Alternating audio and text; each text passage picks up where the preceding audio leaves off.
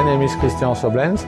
I have worked for more than 30 years in the lobby here in Brussels, different positions for the glass industry, for the local authorities, and finally for more than 20 years as the Eurada, which I created and developed, I hope so.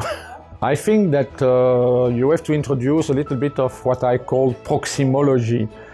It's the way that you look carefully to the assets you have in the region and how you can make interaction between the people. So when you say refugees, you can host them locally to look what type of shortage of skills or what type of entrepreneurship they can deliver. And in that case, entrepreneurship is important because we face in a lot of small villages kind of desert, economic desert. If you have no enterprise, you have no school, you lose your doctors, etc. So this is a great opportunity today to rethink what makes my region unique and how can I better build. The issue is that when you speak about regional development, it covers a lot of kilometers, square kilometers, and that can be done on city level.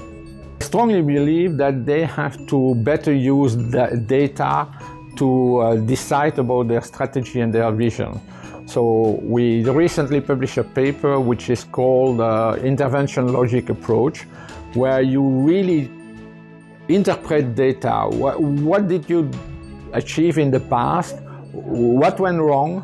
And how can you improve the system? And often it's basically human capital and linkage between the different departments in a city or a region where you can, and no data could avoid to take what I call the nonsense decision.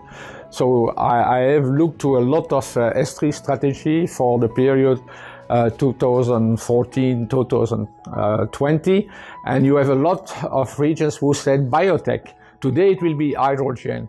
But what is biotech for your region? How can you translate general global trends, biotech for sure is the future, to the local asset? Is it biotech used for textile?